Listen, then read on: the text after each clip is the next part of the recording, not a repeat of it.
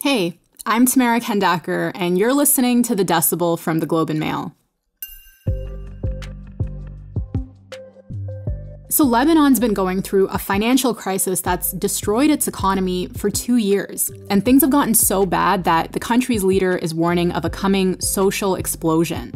Meanwhile, the World Bank has ranked it one of the worst depressions in modern history.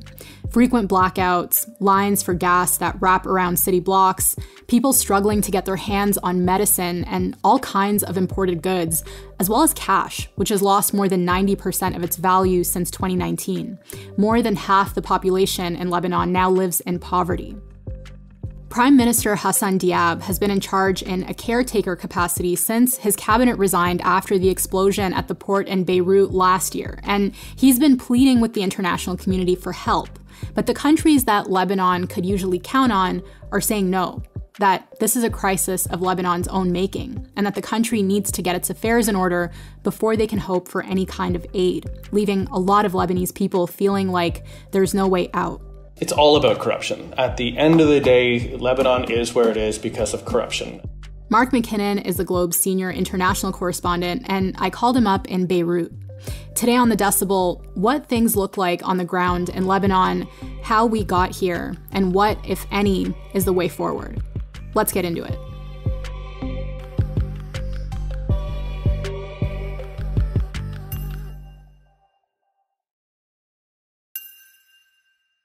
Hi, Mark. Welcome back. Thank you for having me. So you just came back from the main hospital in Beirut. What was that like? Yes, I spent most of today at the Rafi Hariri University Hospital here in Beirut. Frankly, it was quite an emotional experience. I started out meeting with the CEO of the hospital, just meeting with doctors and nurses at different levels of the hospital and listening to what they don't have. And this is a hospital that, like the rest of the city, now only gets supplied 2 or 3 hours of electricity per day. So they have to work off generators, and generators run off fuel, and the country's running short on fuel. So the hospitals are constantly sending people to go stand in line to buy more fuel. They're out of medicines. They're out of the reagents that are needed to conduct the tests that you would do normally when you come to a hospital. So they're down to doing only about 20% of the tests. And so doctors are receiving people in the emergency room and basically saying, how badly does this person need to be treated? Because we really can't afford to spare any medicine right now. On top of that, the pressures, as you can imagine, of being a frontline hospital in an economic crisis, in a pandemic, the staff are in tears, they're overworked, and most of their colleagues are leaving. And so you have a diminishing number of doctors and nurses dealing with a growing number of patients as this country falls into poverty in the middle of a pandemic. Wow, this sounds dire. I've also been following your Twitter feed, and you've been tweeting out your observations outside of the hospital. And tell me what else you've been seeing. Well, just being here, I lived briefly in Beirut for a few months a long time ago, trying to learn Arabic. This is a place that I know quite well. I was here, been here repeatedly through the last 16 years since then. And it's always been a city that, frankly, was quite fun to visit. I love coming to Beirut. But I've never seen it like this. Even when I was here when Israel and Hezbollah had the war in 2006 and I was in Lebanon, there were always parts of the society that were strangely unaffected by it. There was this bizarre Lebanese joie de vivre that is almost unshakable. And I think it's been shaken. People who had the money they had 2 years ago, the currency collapse has cost them 92% of whatever they had. The electricity is only on for a fraction of the day. So people are up sweating in the middle of the night because they can't sleep. There are lineups hours long to buy gasoline for cars, and those are getting angry. As you can imagine, it's 30 degrees outside. People spend 2 hours to 3 hours in line. You get to the front of the line and there's no gas. People are pulling guns out in these situations and demanding that they get fuel. And of course, this is a country that has a deeply troubled past. It's not that long ago that Lebanon had a decades-long civil war, and that's in the background. People are extremely, extremely tense, and it comes from the financial crisis, which comes from the political crisis. And so you mentioned these fights that have been breaking out, and Hassan Diab, the caretaker prime minister of Lebanon, he had a meeting on Tuesday with diplomats, and he's calling on the international community to save the country. And he said the country is days away from a social explosion. Is that what he was referring to? What did he mean by that?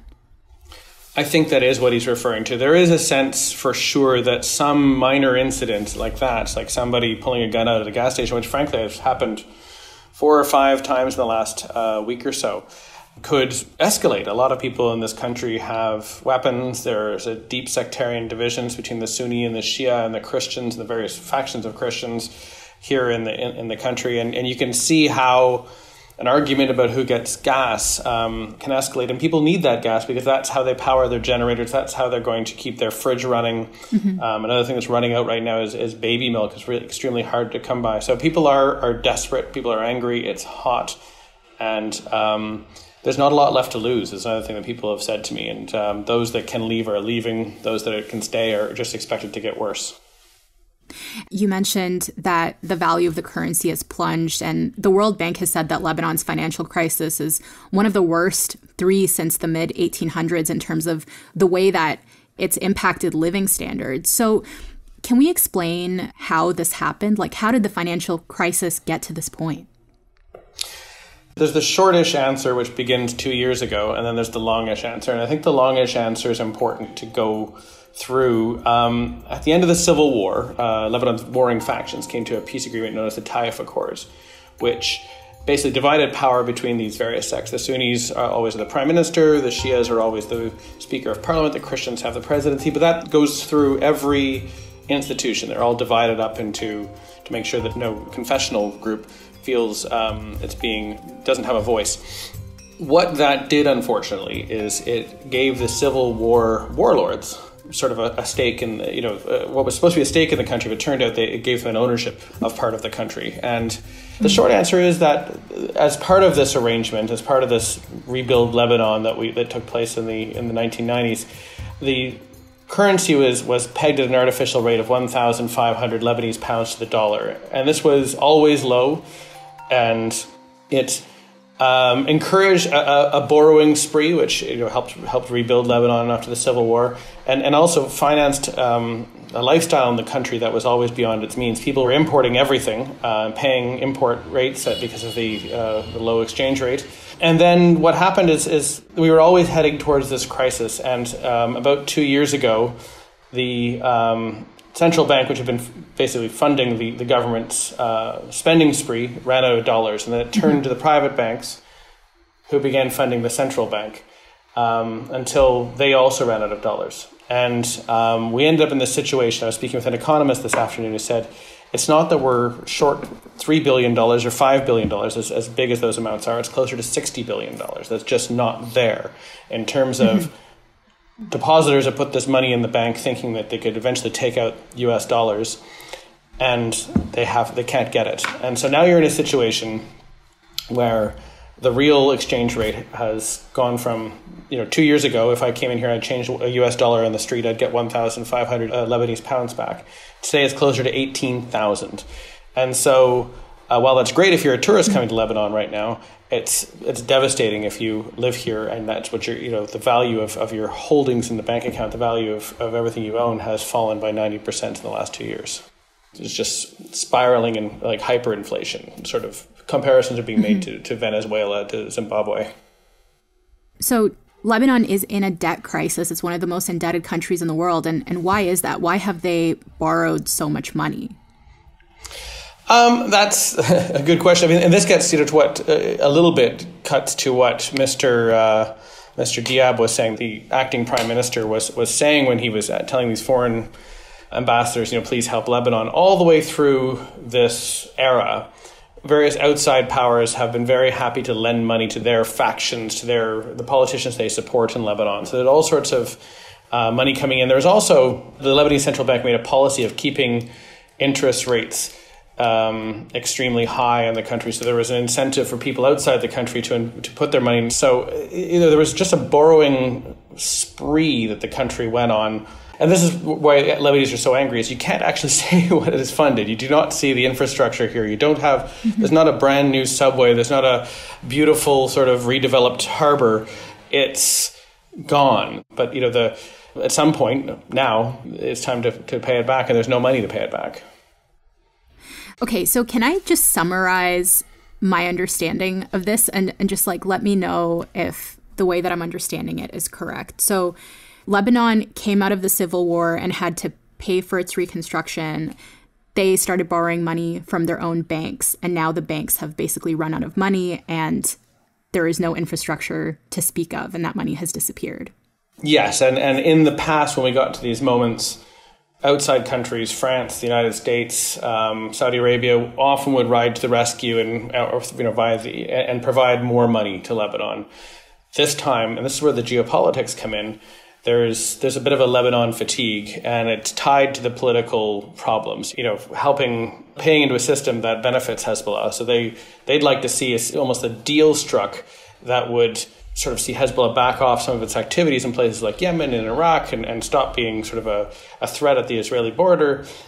And of course, Hezbollah is not going to do any of that. And the geopolitics of the crisis came very clear recently when Hezbollah said, listen, if you guys can't bring fuel into the country soon, we're going to start bringing in Iranian fuel in violation of U.S. sanctions. And that's probably an empty threat, but that's kind of saying to the West, like, if you don't keep paying like you always have, we're going to go even more towards Iran, which is where you start to see the geopolitical chessboard. So the World Bank has called this the deliberate depression. Do you think that that's an accurate description? And yet the government refuses to change course because even at this moment, the economic crisis continues to serve these warlords. What I mean by that is they have their dollars in Switzerland. Those dollars are worth more and more here. People are getting poorer and poorer because the value of their incomes have fallen. These warlords can go to France or to Switzerland, bring their dollars back in, and they can use that to buy loyalty. It can be, look, the government collapsed, but here I am. I'm going to fund the school next year. I'm going to rebuild this hospital. I'm going to set up a food bank here in the town. And so they will gain loyalty, but it also is leading to an increasing discussion of whether Lebanon can remain a single state or whether we're heading towards a less violent, because no one's really talking about a civil war at this point, but a division of the state where there's a Christian area, there's a Sunni area, there's a Shia area, maybe Beirut's the fourth part of this, and people just sort of basically, like Bosnia-Herzegovina as an example, sort of the state sort of disintegrates into these sort of sectarian sections.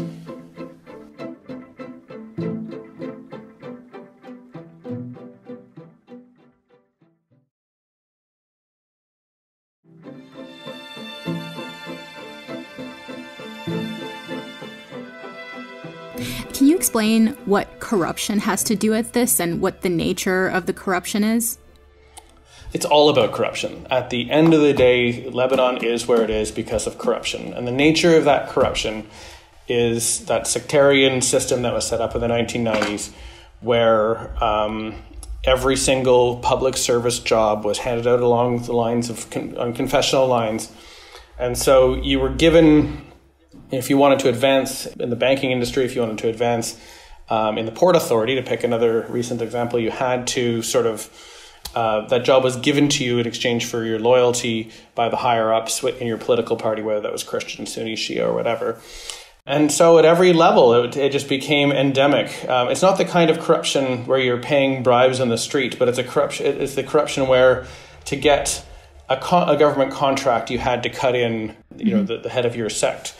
Only this week, 30 years after the peace deal was signed in Lebanon, did they pass a law regulating how government contracts should be handed out.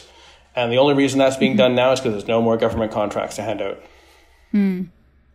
So this has been going on for a long time, but almost a year ago, there was the explosion at the port in Beirut. And what kind of impact do you think that had on the situation? Yeah, the economic crisis is 2 years old. It's almost 1 year ago, the port explosion. We're at 11 months on from that. And, obviously that did a few things. It devastated this neighborhood that I'm in. This is Jamaisi that I'm in right now, which is the neighborhood that was most badly hit. The other thing it did, and this is the big thing I've noticed, I was here right after the explosion, and many times before that, as I said, and it's people gave up after that explosion. A lot of very talented Lebanese said, you know what, this country is broken beyond repair. And they left. Finally, after talking about leaving for a long time, they left. They've gone to Canada, they've gone to France, they've gone to Dubai. And that's accelerating now, obviously.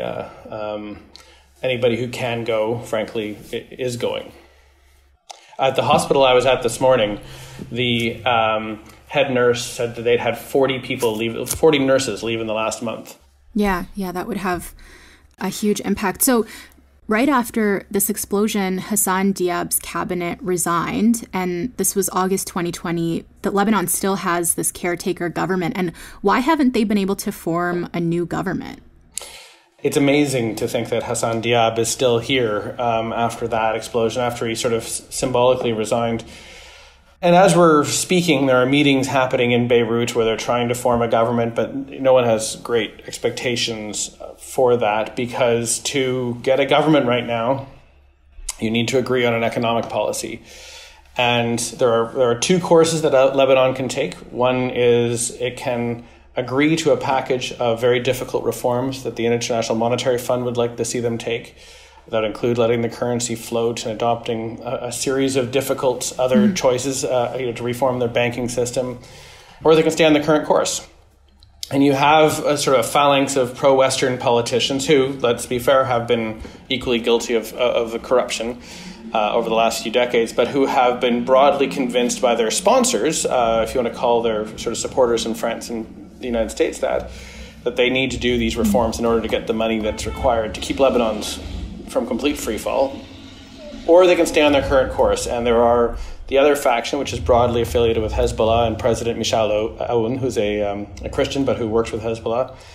They're just not ready to make these concessions, and they're looking to Iran, to China, hoping one of them will throw Lebanon a lifeline. But I'm not sure that China or Russia is terribly interested in investing in Lebanon either right now. So basically what's happening is that the political leadership can't agree to what the West is asking for. And if they did, they would get aid from the international community. And meanwhile, Lebanese people are suffering because these political leaders can't agree. It's more dire than that, in that they're never going to agree. The dominant political force here, Hezbollah, is not going to agree to these conditions, because it would be like they brand themselves as the resistance. They're here to fight Israel. You know, you might get some token concessions regarding the formation of some technocratic government, but the fundamental reforms that are required here, the undoing of the sectarian system, it's a threat to everybody who's in power. If you undo the sectarianism, then all of these groups lose their influence. You might have something like a popular government rise up. You might have an alternative political party that isn't strictly Christian or Sunni or Shia emerge. And that's a threat to everybody who currently has their paws on power here. Mm-hmm. You mentioned people are leaving. Could this be a recipe for a refugee crisis like the one that we've seen in Venezuela? It could be. I mean, the Lebanese who are leaving so far are those who have a passport. Mm-hmm. So it's not a refugee crisis so much as it is a crippling brain drain that's occurring. If you're a poor Lebanese, as the taxi driver I was working with today said to me, he said, "Where can I go? Should I go to Syria?" I mean, if you look at Lebanon geographically, Israel's border is sealed. There's the Mediterranean Sea, which is being patrolled by warships. There's Syria. There's nowhere to go. People are, they're retreating into their sects, into their hometowns, looking for security and collective support. Again, turning to these warlords who caused the problem in the first place. So this sounds like a pretty hopeless situation. How can the country get out of this predicament? I've asked that, and many times this week, and I've never gotten a terribly optimistic answer. Hopefully there's something we don't see coming down the pipeline. But again, this is a crisis that's been years in the making, and everybody's seen it coming, and no one's been able to agree on a path forward. So that's why people are leaving. This afternoon, I was speaking to the chief pharmacist at the Rafi Hariri Hospital, and she was in tears as she explained to me the medicines they're missing and what it means in terms of her own brother-in-law had just died because he couldn't get the heart medication he required, and she was telling me about a child who had been bitten in the face by a dog, and there's no more rabies vaccines. So she said, tears were streaming down her face. She said, "We're past anger. We were angry 2 years ago when we took to the streets, and there was an uprising against the system 2 years ago that was squashed." And she said, "Now we're just into depression. We're all trying to leave. It's, and she's one of the people. She's a nurse. She's educated. She stayed here a very long time, long past many of her colleagues. But I think at this point, she told me she's also filling out her papers to move to Canada. Mark, thank you so much. Thank you very much.